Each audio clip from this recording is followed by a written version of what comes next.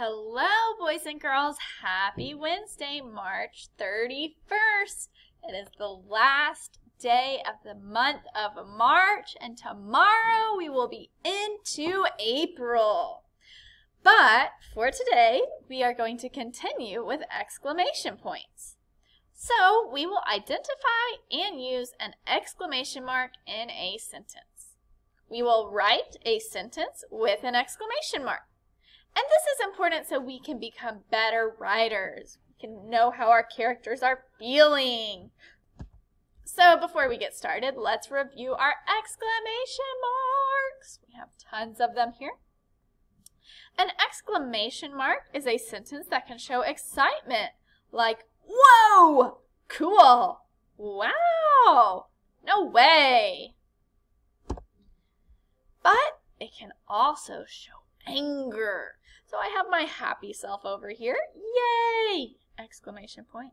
But I have my angry self as well that could use my exclamation points. An exclamation is a sentence that shows strong feeling. It ends with an exclamation point.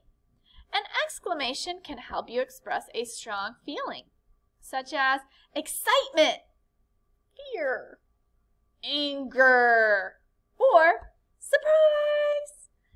The words this, that, these, and those help to make exclamations clearer. That movie was great. Here's our exclamation point. Get those attentoscopes out to search for those exclamation points. We are locked out of the house. Do you see the exclamation point? I see it. Time is running out. Exclamation point. Hopefully you found that with your attentoscope. Oh, goodness. All right. So, how can we use exclamations in our writing?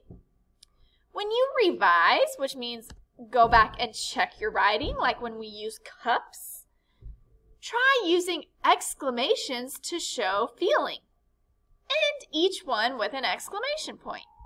So here's a statement. Let me read you this sentence with no exclamation point.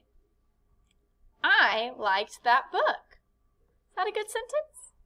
Yeah, it's still a good sentence, but we could make it even better. So let's read it with exclamation or with feeling. That book was amazing. Which one do you like better?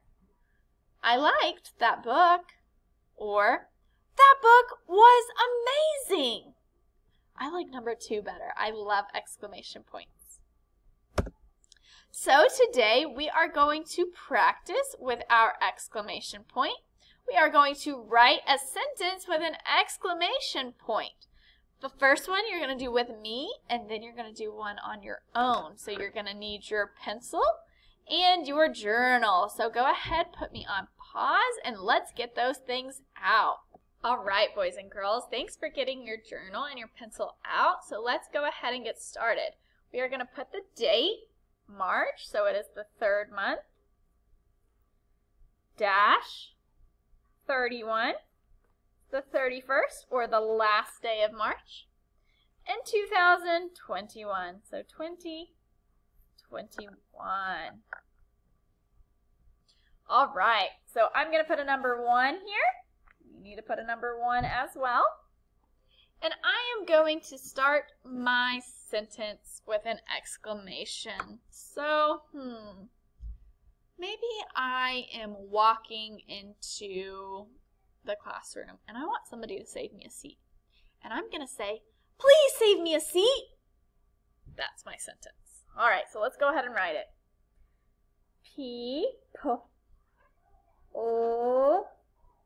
Ease is going to be E-A. All right, so I've got E, and actually the E in please is going to be E-A. It's a really funky word. So E, and then there's a silent, sneaky E at the end. Please, space, save, A, you know what's going to come after the V to make the A say its name? It's our sneaky E. Please save space me. We should know how to spell that one. That's a sight word. M-E. Me. Oh, I don't have enough room. I'm going to go underneath. A seat. So I'm going to sound that one out too. And just like our please, we're going to have a vowel team of E and A for E. Eat. E-A. Please save me a seat. Okay, I think I'm done. But, you know what I'm going to do? I'm going to look over my writing checklist to see if I missed anything. So the first one says, use a capital letter at the beginning of a sentence. Okay, so I see this has a capital T, so let me go uh-oh. What do you guys notice about my writing? Is that P capital? Is that an uppercase P? No, it's not. Miss Moore, you need to change that to capital. All sentences begin with a capital letter. All right, so I need to go change that. I'm going to erase that, and I'm going to put a capital uppercase P. Do you guys have that? Did you catch my mistake? Did you get it before me and make sure you had a capital? If you did, that's awesome. You were paying really good attention. All right, so please save me a seat with a capital P. Awesome. Now, did I use finger spaces? I did use finger spaces. I'm really good at my finger spaces, so I bet you're good at it too. So make sure you have those spaces in between your words. Now, my next one says use ending punctuation. All right, so I could have a question mark, I could have a period, or I could have an exclamation. But I know that my teacher wants me to use an exclamation point today. So let me go check. Please save me a seat.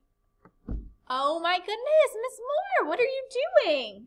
I forgot an exclamation point, and I know my teacher wants me to use an exclamation point today, so I need to make sure I put that. So I'll do my line and then my dot for an exclamation point. Did you guys already put your exclamation point? You did? Awesome work. All right, and then the last one says use the word wall to help you spell. Well, I really tried to pull my words apart and really sound them out as best as I could.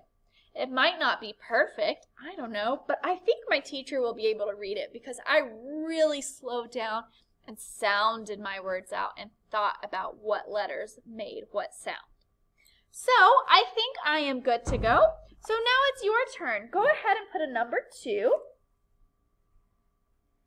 And now you are going to write your own sentence with an exclamation point. So maybe you're really excited and you're thinking, I love blank.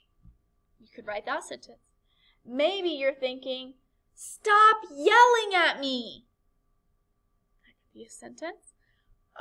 Maybe you're just super excited about something this weekend or today, and you could write that as your sentence. Or maybe you're surprised. Ah! Or maybe you're scared. But whatever it is, you can write your sentence, sound it out as best as you can. Make sure you check over your writing checklist so that you have what you need and that you get a 100 because you did everything that the checklist says. And then just make sure you really look around the room or slow down to try and sound out those words. Remember, it doesn't have to be perfect as long as you tried your best to sound out those words. Once you do that and you double checked and you have all of these things,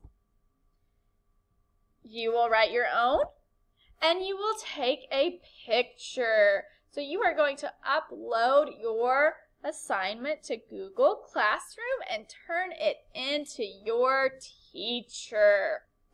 And I think one more thing that would be really good to do is let's go ahead and circle our exclamation points. I really want my teacher to see that I know where those exclamation points are.